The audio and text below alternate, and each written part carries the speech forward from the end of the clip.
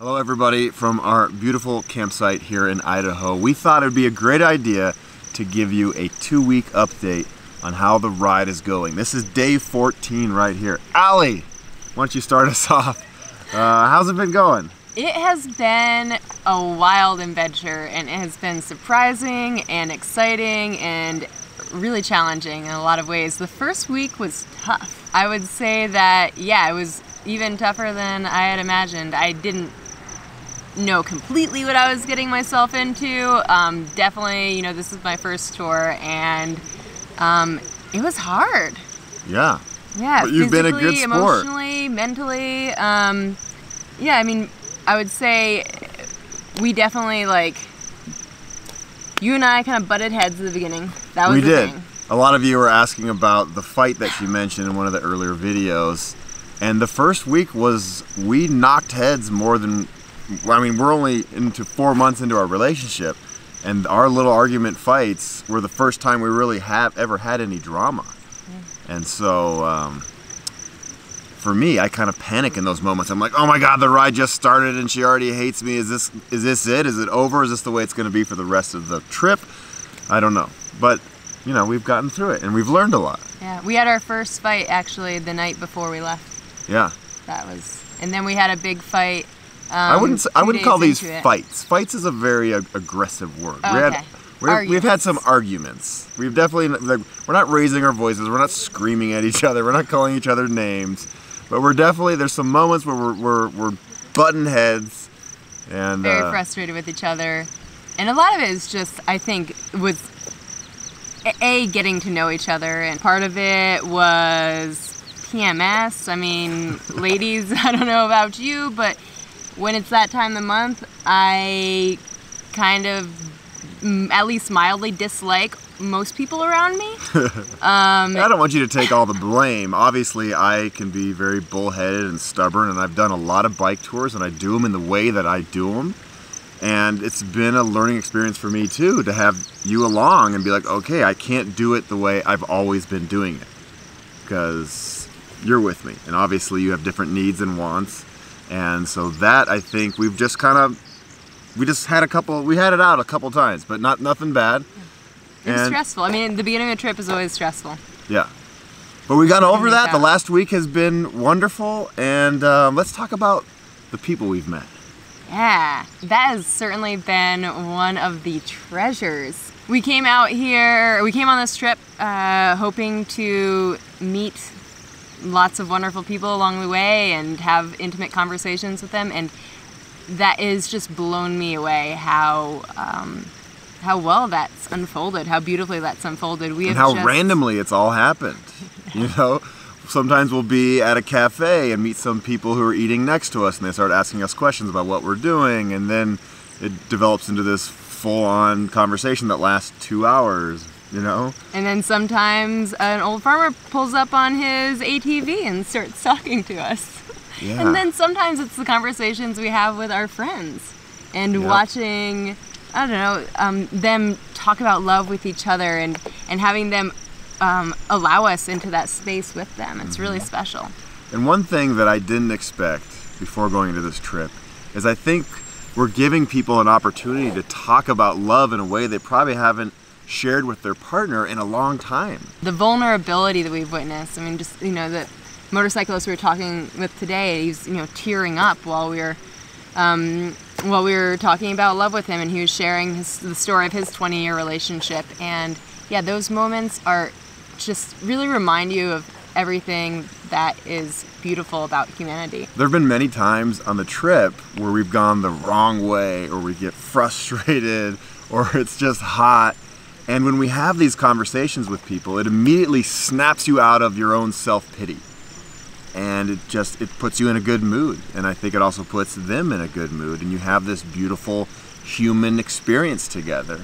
And then we go our separate ways. And we may never see these people ever again in our lives, but we've shared these very short, poignant moments. And those are the memories that I'm already cherishing. Some of the people we meet, you know, they're like tough looking Harley bikers with leather, and they're all gnarled out, and you could very quickly judge the book by its cover. But once you open up a conversation with these people, they're just like you. Just because they look different doesn't mean they are different, right? And I can say there are certainly have also been times when that love advice that they've given us has been put to immediate use. That's true. But we've been spending 24 hours a day, every single day, in a fairly, I don't want to call it stressful environment, but there's a lot of decisions to be made. We're riding tons of mileage. We're navigating, we're getting food. She's gluten-free. Some of the stores in the middle of nowhere don't have any options for her, so there's a ton going on. And on top of all that, we're trying to have a relationship and get to know each other better. And wow, it's been a ride. Yeah, I mean, I wouldn't hesitate to say it's a stressful environment. I think, like, the physical stress even just of cycling 50 to, up to 100 miles a day, that's a lot. It takes it out of you, and at the end of the day, you're exhausted. Especially, maybe I will speak for myself because this is new to me, and I'm pushing my body pretty hard. The first week was tough, especially I was bleeding, and when you have your period, riding a bike, as I discovered, for long hours is really uncomfortable. And you just constant cramps because like you're holding your core really tight, and so it really exacerbates all the crampage. So that on top of developing all these new muscles, and we took one rest day in our first 10 days. And my legs I don't were want you to just think I'm a maxed. slave driver. You guys are all probably watching this, be like, Ryan, why don't you just slow the hell down? There is a schedule, somewhat of a schedule to keep, so. And my MO with these rides is I wake up and I hammer out huge mileages, and so I'm really having to dial that back. And it's been fun to go slower, and it opens up this experience to whole new moments.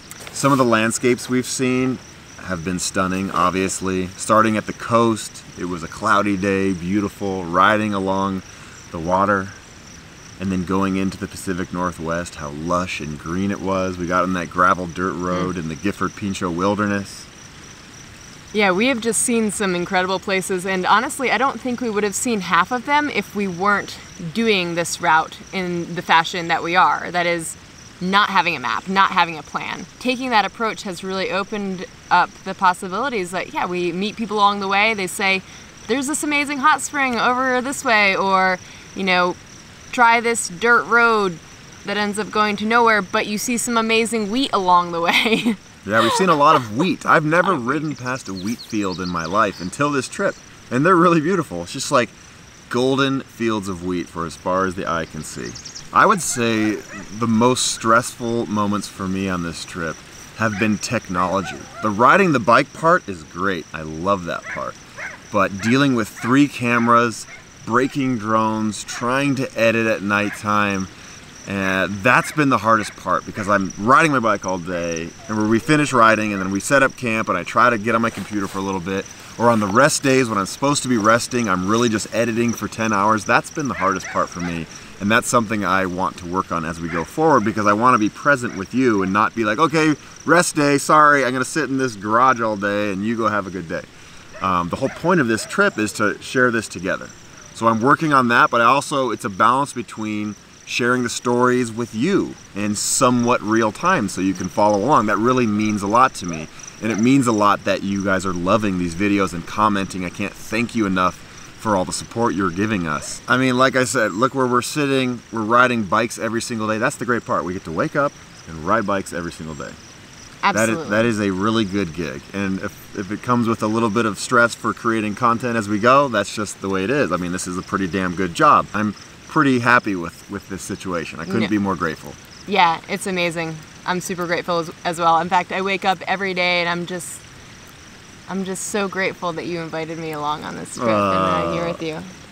Seriously, yeah. Even on like the harder days of the beginning of the trip, I'd still wake up and be like, this is amazing.